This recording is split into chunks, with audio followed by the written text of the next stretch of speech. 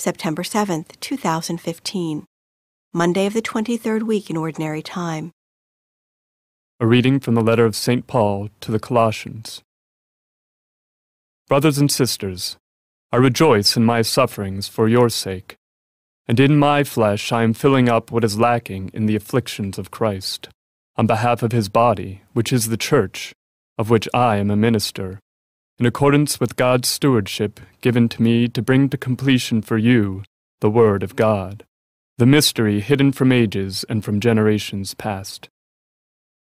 But now it has been manifested to his holy ones, to whom God chose to make known the riches of the glory of this mystery among the Gentiles.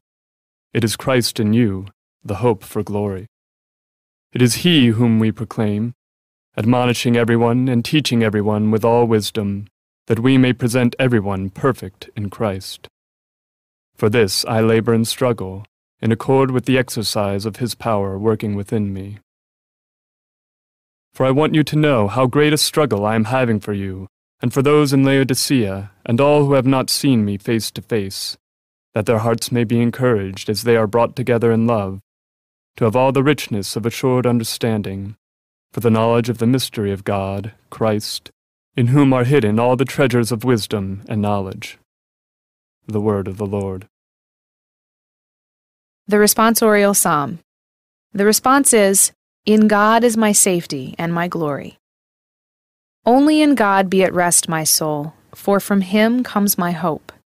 He only is my rock and my salvation, my stronghold. I shall not be disturbed.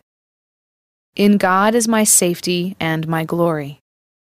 Trust in him at all times, O my people. Pour out your hearts before him. God is our refuge. In God is my safety and my glory. A reading from the Holy Gospel according to Luke. On a certain Sabbath, Jesus went into the synagogue and taught. And there was a man there whose right hand was withered. The scribes and Pharisees watched him closely to see if he would cure on the Sabbath, so that they might discover a reason to accuse him.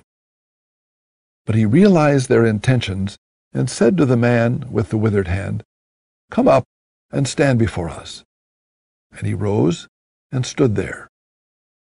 Then Jesus said to them, "I ask you, is it lawful to do good on the Sabbath rather than to do evil, to save life rather than to destroy it?"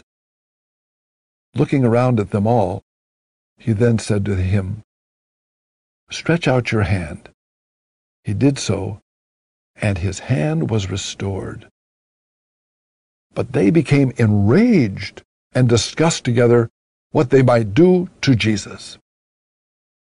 The Gospel of the Lord.